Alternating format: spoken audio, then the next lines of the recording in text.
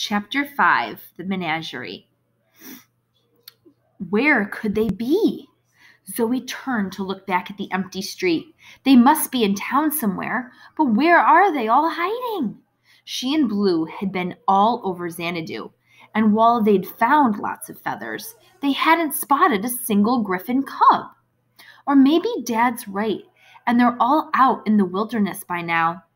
But she knew these cubs. She was sure they'd stayed close to town, close to people, to familiar food, to all the interesting new smells they'd find outside the menagerie.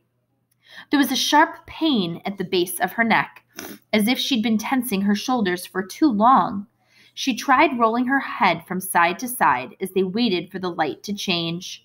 Her life was always crazy, but searching for missing griffin cubs was a whole new level of stressful, especially when everyone thought their escape was her fault.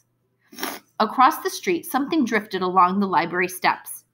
"Blue!" she cried, reaching over to grab his arm. "Look!" "Definitely a feather," he said. It was dark gray blue, the color of one of the female griffin cubs. "She's the one who likes books," Zoe said. "She curls up in my lap and lets me read to her. Not a big fan of the Crucible, though. That one she tried to eat a couple of times." "Really?" Blue said. "I kind of liked it." "Me too," Zoe said, absent-mindedly, her mind on the griffin. "Come on, let's check inside." They locked their bikes in the bike rack, and Zoe hurried into the library ahead of Blue. The librarians at the desk were calmly stamping books. She could see 3 little kids playing with the alphabet puzzles in the children's room. An old couple peered at one of the computer catalogs together, wearing matching confused frowns. "Looks like good news," Blue said, coming up behind her. "Nobody's screaming or running around in a panic." "Yay," Zoe said. "Or taking photos and uploading them instantly to the internet," Blue added. "Okay, wow. I didn't think I could be more anxious, but now I am," said Zoe. "Thanks for that." "Want to head upstairs?" he suggested. "No one ever goes into the back corners of the nonfiction section. Maybe she's hiding there." "She doesn't like nonfiction," Zoe said. "She jabbed her beak right through my history book. And I'm pretty sure Mrs. Novick didn't buy my story about a bald eagle trying to steal it." She sighed. "But okay, let's check." Another feather was lying on the second step of the stairs, so the griffin had definitely come inside. Zoe was about to swoop it up when she heard someone purr, "Hey, Blue," from behind her. She knew that voice way too well. Zoe grabbed the feather and hid it behind her back as she turned around. Jasmine Sterling stood in the doorway of the teen room with a stack of 3 books propped on her hip. Her short-sleeved white Angora sweater glowed against her skin, and her long dark hair brushed the top of her skinny jeans. As usual, she wouldn't even look at Zoe. "Hey, Jasmine," Blue answered. "What you reading?" "The Hunger Games," she said, glancing at her books. "Jonathan said I'd like it." Zoe loved The Hunger Games. 6 months ago, she and Jasmine would have read it together and then stayed up all night talking about the movie and arguing about who was cuter, Peeta or Gale. But when you couldn't be friends with someone anymore and it was your own fault, you didn't get to be sad about all the things you'd never do together now. The stairs trembled under Zoe's sneakers. She backed up against the wall as Jasmine's dad came jogging down, his smile big and toothy, like it was all in all the ads about him running for mayor. Had he seen the feather behind her back? So readers, did you catch all that? It seems like Jasmine and Zoe used to be best friends? Huh, I wasn't expecting that one at all. He stopped on the step above her. "Zoe Khan," he said, doing a little finger gun at her. At least he didn't say, "We haven't seen you around lately," anymore like he had for the first 3 months. "How's your sister?" he asked instead, which was nearly as awkward. "Enjoying college?" He didn't wait for an answer. "Jonathan loves it. We can barely get him on the phone between crew practice and a cappella rehearsals. Luckily, he runs out of clean laundry every few weeks, so he's home for the weekend." Zoe never knew what to say to Jasmine's parents, so she stuck with her usual response. "That's great, Mr. Sterling." Dad, Jasmine said, you're being boring. Hello, Blue. Good to see you too. Mr. Sterling looked Blue up and down as though Blue were a new wind energy factory he was thinking of buying. Mr. Sterling owned half the land surrounding Xanadu. He would have owned more if Zoe's grandparents hadn't long ago bought up the acres around the menagerie.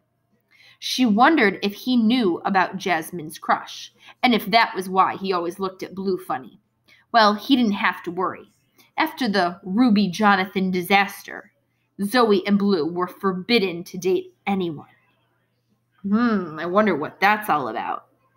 So guys, did you see how much information that we got in this paragraph here? I'm going to reread it because it seems really important. Like we're getting a lot of background information. Hello, Blue. Good to see you too. Mr. Sterling looked Blue up and down as though Blue were a new wind energy factory he was thinking of buying. So like that line makes me think that Mr. Sterling, he has a lot of money and he's always trying to like buy up new companies. And then that kind of confirms it in the next sentence. Mr. Sterling owned half the land surrounding Xanadu. But then this sentence is interesting as well. He would have owned more if Zoe's grandparents hadn't long ago bought up the acres around the menagerie. So Zoe's grandparents owned that land. I wonder if that has something to do about why Zoe and Jasmine aren't friends anymore. Going upstairs, Mr. Sterling asked. You two can share our table. He beckoned to Jasmine, who rolled her eyes at Blue, like, aren't parents so embarrassing? No thanks, Zoe said. They couldn't prowl around upstairs with Jasmine and her dad watching their every move. And if they found the griffin, then what? Drag it yowling out of the library in front of everyone? They needed a better plan, and a Sterling-free zone. You sure, said Mr. Sterling. I just found the weirdest feather up there. I've got a book on wild birds in Wyoming, and I'm going to try to figure out which one it comes from. Dad, Jasmine said, total yawn already. Zoe hoped she didn't look as queasy as she felt. Her phone buzzed. Grateful for the distraction, she crouched down, stuck the feather inside her backpack, and rummaged through it until she found the phone, a hand-me-down from Ruby when she got an iPhone for college. So it seems like Ruby's her sister.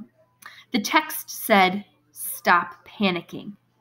Zoe took a deep breath and glanced at Blue, who had already tucked his phone away again. His face was all innocence as he listened to Jasmine's story about how Marco Jimenez had eaten corn he'd brought from home for lunch today. And wasn't that so weird? Because who didn't like pizza? There was also a text Zoe had missed from her brother. "Get home, quick," it said. Apparently, I have no idea how to feed a phoenix with the proper respect. So there's phoenixes here too. Zoe deleted the text as fast as she could, frowning. Matthew was never careful enough about that stuff. What if someone stole her phone or his? She'd have to delete the outgoing message from his phone later too, since he would never do it even if she reminded him 1,000,000 times. "We gotta go, Blue," she said. "But thanks, Mr. Sterling." "Good luck with the bird ID," Blue said. Zoe wished she could ever be that casual. He nudged Jasmine. "Let me know how the book is." "I will," she said, smiling as if he'd asked her to prom. "Make sure your parents vote in November," Mr. Sterling beamed at them. "Hey, I think I've got some campaign buttons in here." He reached into his jacket pockets. "Dad, wouldn't it be easier to just shoot me instead of embarrassing me to death?" Jasmine shoved her dad up the stairs ahead of her and fluttered her fingers in a goodbye wave to Blue. Poor Jasmine, Zoe thought as she followed Blue out the door. She knew how long Jasmine had liked Blue, but Blue was exactly that nice to every girl in school. And as far as Zoe knew, he didn't like any of them as more than friends. She stopped by her bike, biting her thumbnail. "Should we go back in?" she asked Blue. "I don't want them to see us looking for the cub. But what if they find her themselves? Or what if she escapes before we get back?" "Then we'll deal with it," Blue said. "Try to bring your freaking out down to an 8. I don't need my best friend going gray before she's 14. He punched her shoulder and bent to unlock his bike. Zoe glanced up and saw Jasmine and Mr. Sterling watching them from an upstairs window. They might be thinking about birds and Blue right now, but if they knew what was in the library with them, if anyone ever found out, oh, her headache was back, worse than ever. Please, if anyone out there is listening, she prayed, please, please help us get those cubs back.